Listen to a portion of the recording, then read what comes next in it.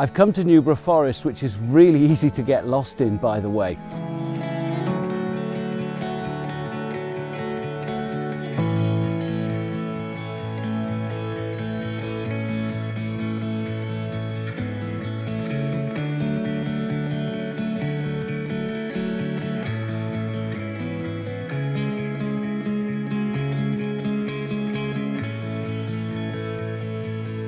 Now I'm here to shoot this month's challenge for the Facebook group Landscape Photography on YouTube UK, and the subject for this challenge is foliage, which I set myself, and I'm now bitterly regretting it because I'm absolutely rubbish at shooting foliage.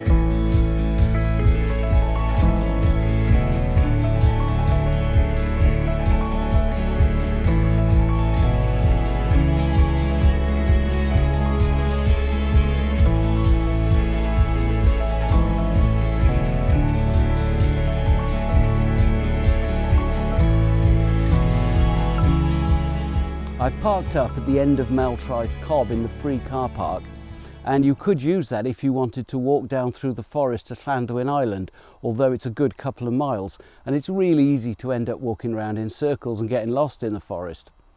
What I've done is I've followed the path that skirts the edge alongside the Meltraeth estuary, which you can see behind me. It's a huge open area of wetlands, and you might think, well, that's going to be quite difficult from a photographic standpoint. However, I've already found what I think might be quite an interesting composition.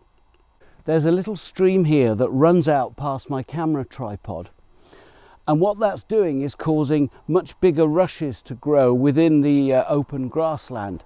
So they stick out like sore thumbs, and they look quite interesting as they form a line marching down towards the estuary. They're also catching the quite low afternoon sunlight, and I'm hopeful it'll make a relatively interesting composition.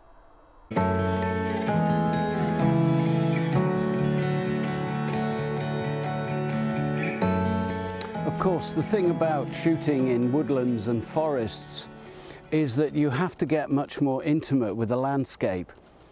You've never seen me in a forest before in all of my previous 50-odd vlogs. I'm more about wide open vistas of mountains and coast. But I've always intended to come to Newborough and make a vlog because I do enjoy this type of photography. But in a lot of respects, and I think other landscape photographers find this as well, it can be quite difficult.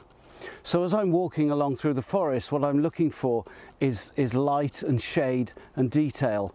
I think I found something that sort of fits the bill, so let me show you what I'm up to with this particular shot. So what I've got here is this lovely dappled late afternoon low light slanting across the path, and because this part of the forest is predominantly birch trees, the white bark picks up the light and creates lots of really interesting contrast. So what would otherwise be a relatively dull shot should hopefully create some interest. Now, even though there's lots of contrast in this shot, the exposure is quite straightforward because there's no harsh highlights and no really deep shadows. I'm shooting manually again at f11, around about a 20th of a second, ISO 100. No need to bracket on this. I see this as a pretty straightforward shot, really.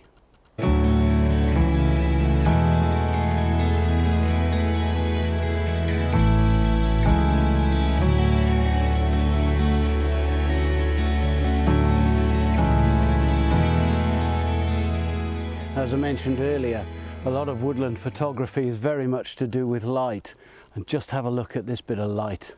This huge sea of golden bracken being illuminated on the forest floor in a small clearing with these fabulous pine trunks in the background.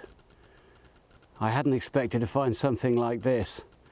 Now, of course, it's very tempting in a forest with great tall trees to shoot in portrait mode to try and get as much of them in as you can. But in this instance, I'm quite happy that the tree trunks are disappearing out of the frame because the star of the show is very much this carpet of dead bracken. So that's what I really want to feature. The textures and light are absolutely stunning.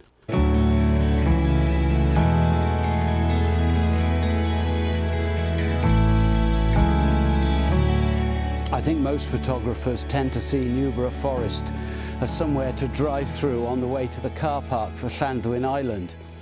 Which is a pity really, but I can understand it if you're visiting the island and you want to go and shoot the iconic locations.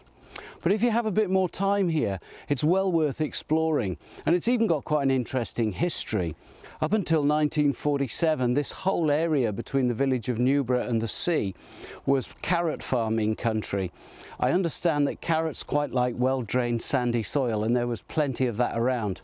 The problem was, every time there was a bit of a storm, sand dunes ended up in the middle of the village of Newborough. So it was decided to plant conifers to stabilise the sand dune system. But what's interesting about it to me is that in amongst the conifers, lots of deciduous woodland has also established itself, particularly the silver birches. And what that means is that there's all sorts of interesting stuff to see for the photographer. I really should come here more often, and perhaps I'll come back again when there's mist in the trees with some golden light and all that sort of traditional romantic stuff. But I've really enjoyed today because the light has been absolutely perfect. So what I have here is a woodland photographer's archetype. As many of you know, woodland photography can present all sorts of issues, not least of which is isolating subjects from a background, because the background can often be very cluttered. Just up there, tucked in the gloom in amongst its bigger brothers, is a sapling struggling to compete that gets a bit of sunlight about half an hour every day if it's lucky. And woodland photographers always look for something with contrast that can stand out from what can be a very cluttered background. Now, in all honesty, as it looks on the screen here, it isn't really separated from the background, but I have a bit of a workaround. So what I've done with this subject is to position myself quite a long way back. And what that means is that I can use quite a long zoom. So my lens is currently set to about 105mm. In addition to that, I've opened the aperture right up so that I'm at f5.6. Put those two things together and you get quite a shallow depth of field. So that means I should hopefully be able to throw all the clutter in the background completely out of focus. Also, even though it doesn't look much on this particular camera, the sapling is getting sunlight and the areas around it not so much. So we'll see if this works out.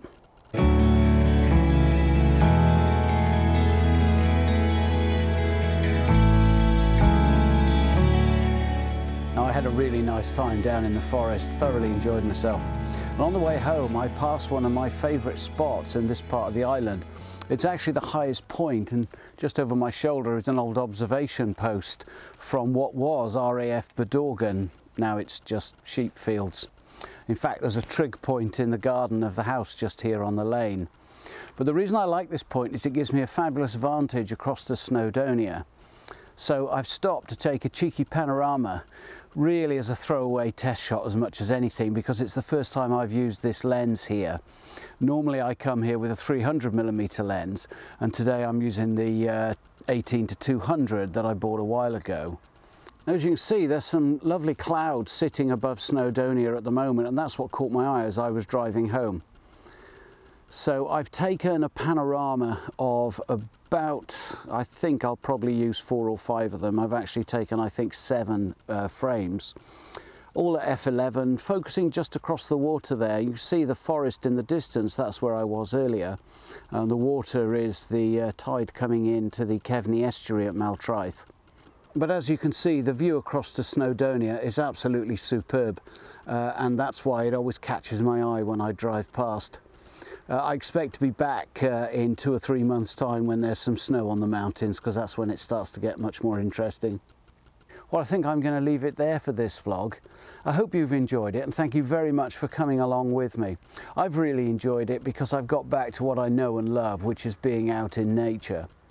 So, hope you'll come along with me next time. Thank you very much for watching, and if you haven't done it yet, why not subscribe now and join me next time. Cheers.